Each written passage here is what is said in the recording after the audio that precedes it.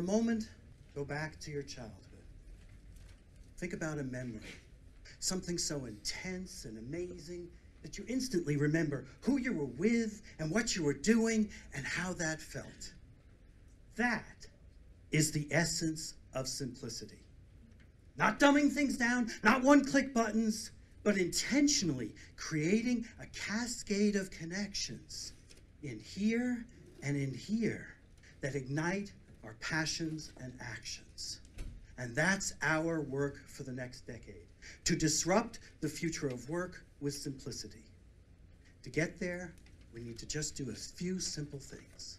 The first of which is to always remember that simplicity always has been and always will be about power. Throughout human history, the winners always had things made more simple for them. Losers, always more complicated. Well, in corporate history, who do you think the winners are? Who do you think the losers are? For the past quarter century, I've been studying simplicity at work, 1 million people around the globe. And what I found is that while we are definitely making advances, overall, simplicity is leveraged as a tool to make things easier for the company to succeed, not the individual. And we, here in this room, and everybody that sees this video, has to advocate more for the individual, because the future of work is going to be complicated, complex, arduous, and everybody is going to be on information overload, and it's going to be really hard.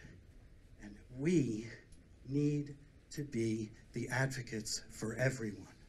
Because on top of all that, Microsoft recently completed a study that found the average attention span of everybody in this room and everybody back at work is that of a goldfish. Just a few seconds. And on top of that, another recent study of millennials, the up-and-coming management generation, found that 20% of millennials text while having sex. Now, if they can't focus on their partner in a disciplined way for just a few seconds and minutes, how the hell do you think they're going to do with this disruptive, complicated, overloaded decision-making they have to make?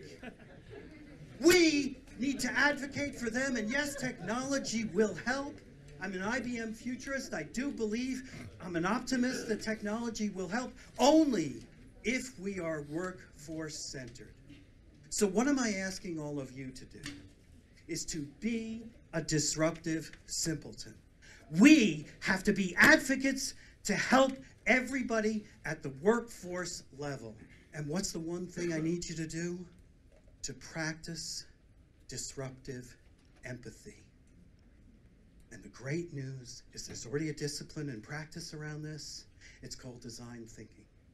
Working backwards from the needs of the individual, not just the institution. Now, the biggest metric I want you to think about in the future of work is 1,440. That is the number of minutes everybody gets in a day.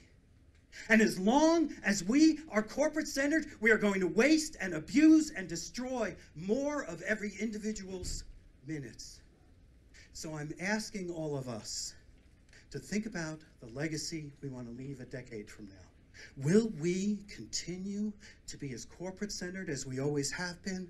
Or will we stand up and be disruptive simpletons and start leaving a legacy where we made it easier for every individual to succeed?